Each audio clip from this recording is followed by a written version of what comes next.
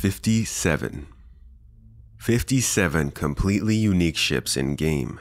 100 if you include the variants. Sure, in real life there'd be hundreds of ships, but in a finite game with incredibly detailed interiors and unique use cases, that's a lot. And at some point, ships need to become specialized, useful to a specific type of entrepreneur, fighter, or industrial mogul. Ships like the Argo Mole or the Drake Vulture, the profession ships. And one of the first places haulers of all kinds of cargo go for ships is Crusader Industries. And if you're interested in vehicles and cargo, you're interested in the Hercules.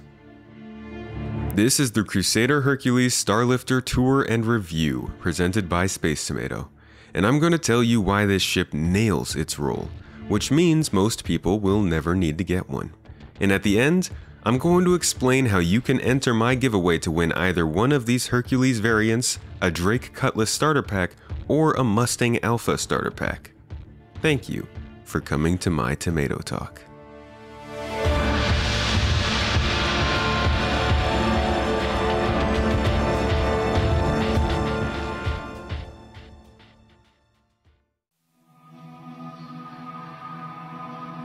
While this ship model does represent 3 separate variants, I will be sticking with the C2 for this review, with referrals to the M2 where possible. The A2 has not yet been released.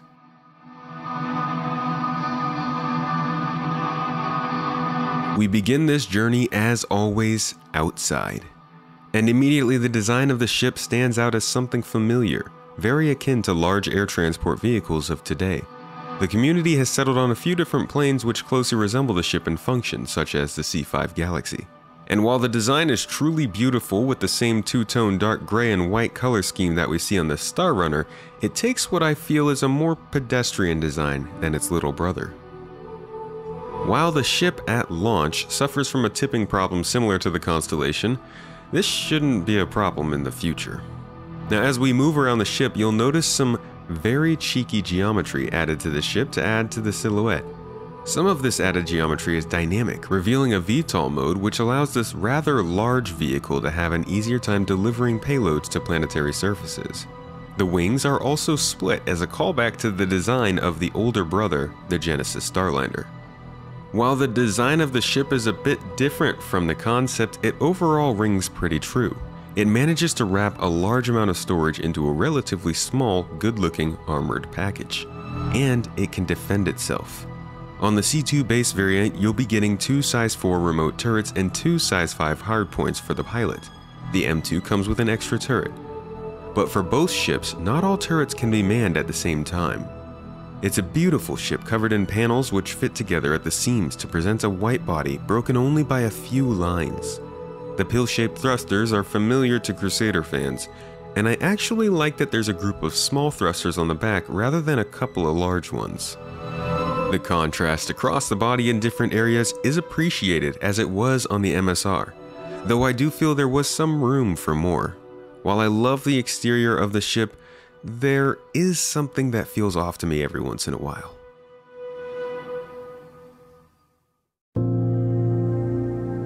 Now, moving underneath the ship, we will see there are 3 ways to enter: a service elevator, an aft ramp, and a fore ramp. All of these openings allow you to access the lower deck with elevator access to the upper deck.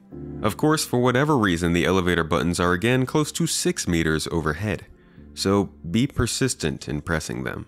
And we'll see how this persistent issue is solved. Now, as we move inside of the ship, let's take a step back and consider its design.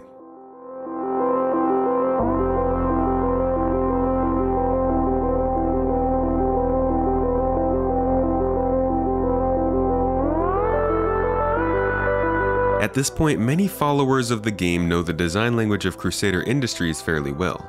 Each company in-game, whether that be a weapons manufacturer, a clothing provider, an outpost creator, or a ship manufacturer, they all have a backstory, a mission statement, and a design language. Crusader seems to keep it sleek and clean, while also maintaining a rather busy design, affording some of the more clean habits you might find in an Anvil or Aegis ship, while putting on display some more mechanical and exposed areas, like you might find on a ship from RSI or Drake Interplanetary. Still, here are the circular bulkheads, translating chairs, 30 and 60-degree angles, and large uninterrupted light strips. And of course the thrusters out back. But with a ship coming in at 94 meters long compared to the 56-meter long Mercury Starrunner, you start to get more explorations of ship architecture. Some of the interesting bits here are what I can only assume is a view into the exhaust path leaving the back of the ship. It just seems like a star back there. The whole area is nothing but ship dressing, but it's pretty cool and leaves some room for the imagination, and could have been a much more boring presentation, though I do hope that there's some lore explanation to what's going on here. The way the hallway tapers to the door up front leading to the bridge is also a little weird to me. It works, but it's just a bit strange. But these are all things that you will see and notice as we walk around the ship together. But keep an eye out for these small design elements. They're fun to notice as you explore different ships.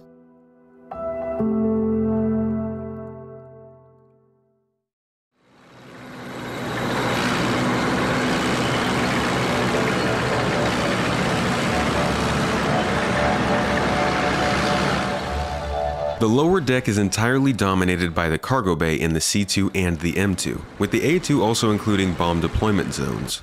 While this space is enough for 3 tanks, it is only meant for 2. Plenty of cargo and other types of vehicles can also be hauled up here, though I would be wary how this ship might perform flying solely with cargo.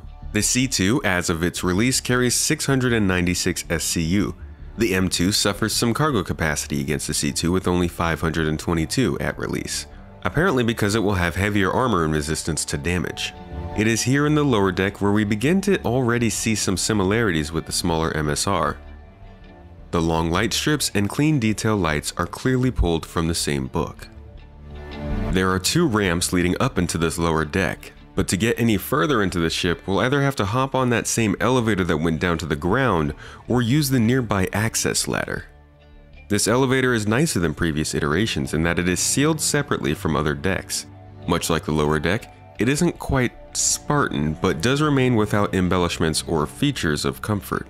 And continuing to the upper deck will afford more of the same.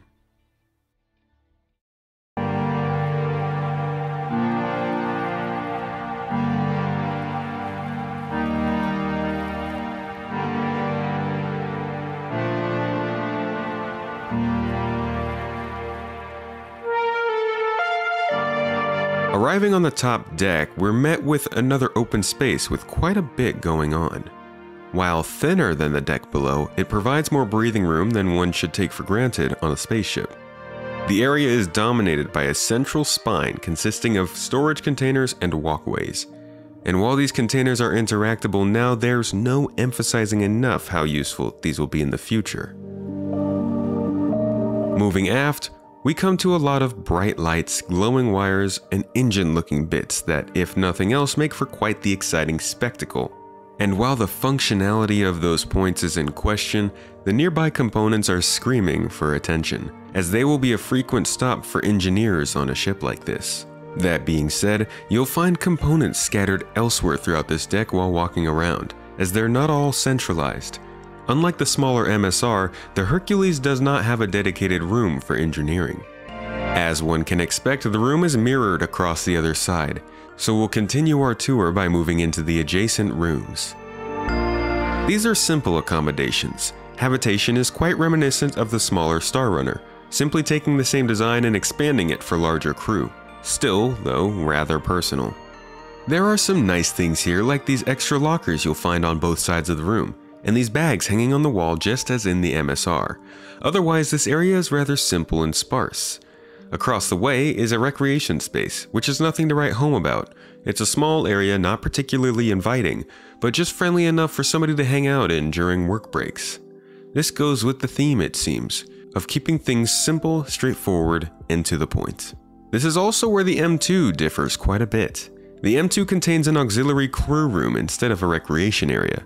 As a military-focused transport, it is meant to bring troops, supplies, and vehicles to forward operating bases and other strategic locations. Thus, it is equipped with jump seats and an entire armory for your crew. There's also a bench here for whatever reason, and plenty of additional storage for weapons, suits, and supplies.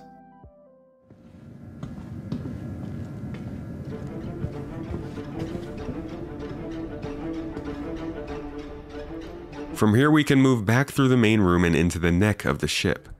This segment houses some more components, with your power supplies and shield generators both being in the first segment on either side of the hall. In the next room you have a weapons rack, a suit rack, and an escape pod, ready just outside of the cockpit on the C2, and multiple escape pods on the M2.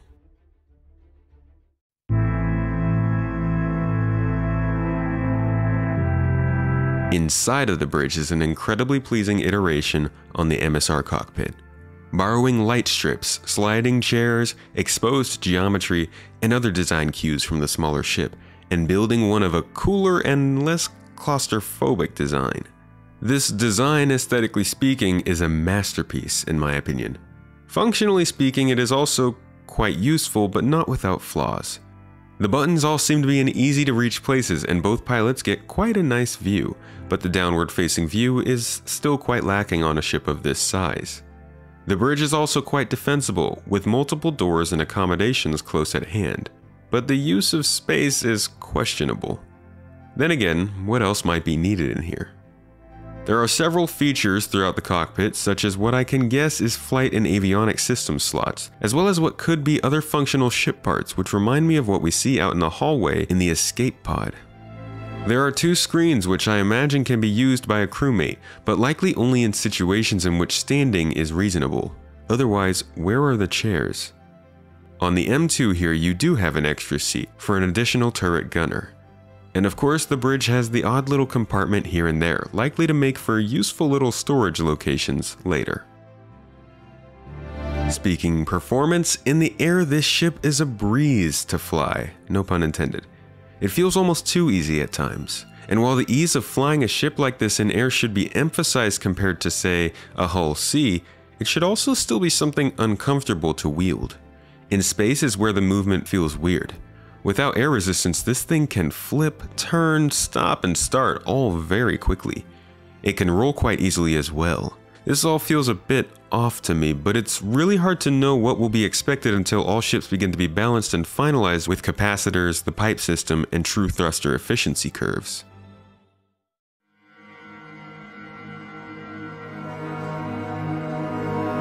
Now, as I've mentioned throughout this review, this is a ship for a job, both in function and design. If you're looking for a nice multi-crew ship to ride around and do all your missions in, this is likely not it. If you want pleasant living areas and comfortable long-term accommodations, this ain't it.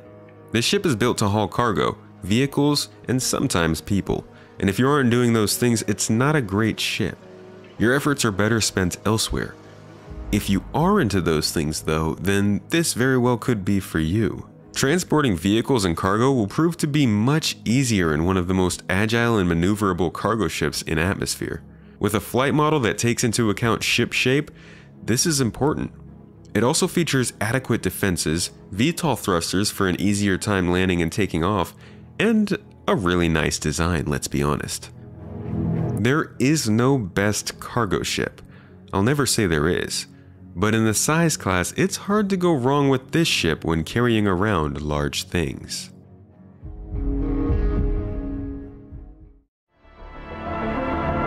Now that the important part is done, let's get to the fun part. If you're still here, you want to win a ship. When this YouTube channel hits 25,000 subscribers, I will be giving away 3. A Hercules Starlifter with lifetime insurance and the full Star Citizen game, a Cutlass Black with the full Star Citizen game, and a Mustang Alpha with the full game. All rolled in that order. The rules are simple. Use the link below to enter via any of the listed means, and keep an eye out for secret codes. Over the months leading up to this giveaway, there will be a series of codes shared across social media every week that will give you additional entries into the giveaway. So stay active for the best chance at winning, and you can either check the link or my Discord server for more details if you are having trouble understanding. Oh, and go back and check this video for the first code. It's in there somewhere. Of course, you can also subscribe for more content in the future and support these giveaways and videos on Patreon. As always, thanks so much for giving your time and attention, and I'll see you in the next one.